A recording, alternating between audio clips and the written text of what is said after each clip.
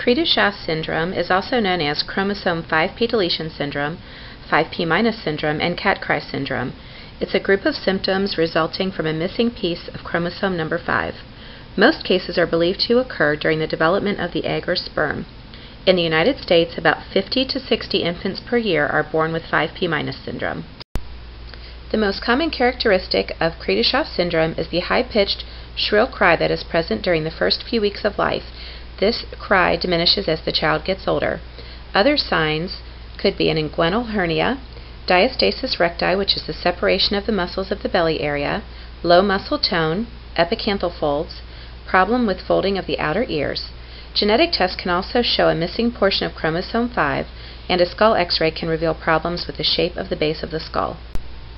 Some physical characteristics of Cri du Chat are downward slanting eyes, low set or abnormally shaped ears, partial webbing or fusing of fingers or toes, a single line in the palm of hand, skin tags just in front of your ear, microcephaly, which is small head size for age, micrognathia, which is small jaw size for age, and wide set eyes. Nearly all children diagnosed with Cri du Chat have low muscle tone when they are young. Other characteristics may include feeding difficulties, delays in walking, hyperactivity, scoliosis, and significant retardation.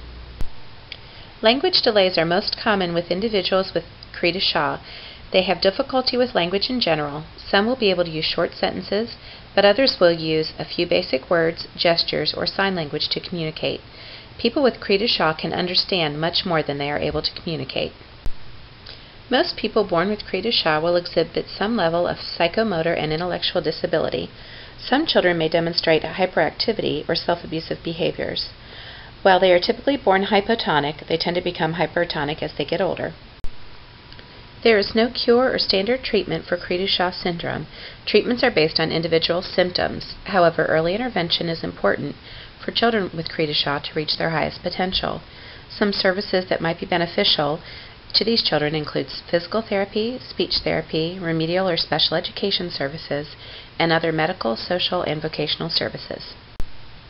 The survival of children born with Cri du Chat is generally good. Most syndrome-related deaths occur in the first year of life. Several children have lived to be over 50 years of age. One study has shown that children who live in a supportive family environment and who receive early intervention services may achieve the abilities of a normal 5 to 6-year-old. That same study found that half the children over 10 that received special schooling and lived in a supportive family environment were able to communicate adequately. The 5p- Society is a parent support group founded in 1986 by families, for families who have a child with Cri du Chat or 5p- syndrome. The group provides information about the syndrome to families and also provides the opportunity to meet and share common experiences. The 5p- Society also offers support services to put you in touch with other families living in your area. They produce a newsletter and also have a reference library with information, articles, and services related to 5p- syndrome. An annual national meeting is held every August to bring families and practitioners together for information, support, and advocacy. They support research for those researching deletion syndromes. The Grandparents Angel Fund is a support group for grandparents of children with Cri du Chat.